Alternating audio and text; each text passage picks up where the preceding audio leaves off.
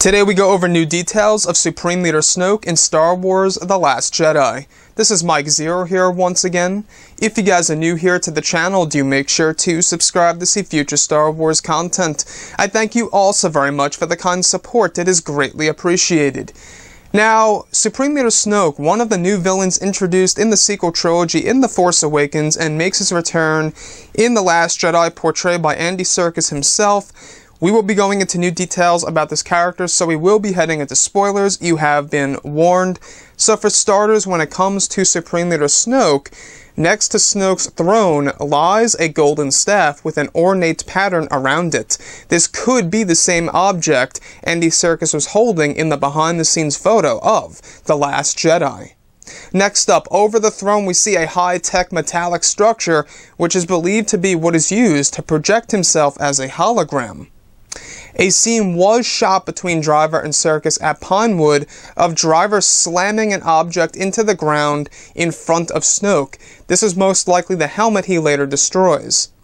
And lastly, unlike the Emperor's throne room, Snoke's throne room appears to have no windows, but rather holographic displays. Now I want to go over a couple of these pointers here about Supreme Leader Snoke in this film. And one of the big things is this golden staff. Now, we did see this old behind-the-scenes photograph of Serkis on the set of The Last Jedi over at Pinewood a long time ago of him holding a staff. I believe that's the same exact one. Though it wasn't colored gold, it was all covered in motion capture stuff. I believe that is the same exact staff that Snoke will actually have next to his throne. In fact, in case you guys didn't know, Snoke is obsessed with wealth. He's obsessed with money. He's a real rich figure in the galaxy, and I really do believe that he's connected to the casino city of Canto Bight on the planet Cantonica. The other thing that I do want to go over, alright, is the scene that was shot between Adam and Andy. Now, Adam and Andy did have a scene at Pinewood in which Kylo Ren slams an object, as it states, into the ground in front of the Supreme Leader. Most definitely this is Kylo Ren's helmet. We did see that in the teaser trailer, his helmet is shattered to bits, right? There's practically nothing left of it. And it really makes one wonder exactly why would Kylo Ren destroy his helmet? Well, a couple of months ago, according to MakingStarWars.net, alright, they said that Kylo Ren is trying to prove himself to Snoke.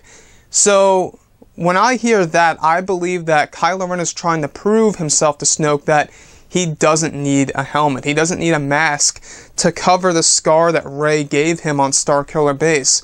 And we do know that there's going to be a scene between these two in which Snoke actually lectures Kylo Ren about his grandfather, Darth Vader, all the more so. Just like in the novelization of The Force Awakens, we're going to get something like that. And I definitely do believe that Kylo Ren will learn that he actually necessarily doesn't need to wear a helmet like his grandfather who had injuries who needed the helmet. So that could play another role into why Kylo Ren takes the helmet off and slams it into the ground. So guys, drop a comment below. Let me know what you think about all of this in the comments section. And if you guys did enjoy the content for today, do make sure to drop a thumbs up on this video to support the channel. I thank you all so very much for the kind support, and I'll catch you guys next time. Bye.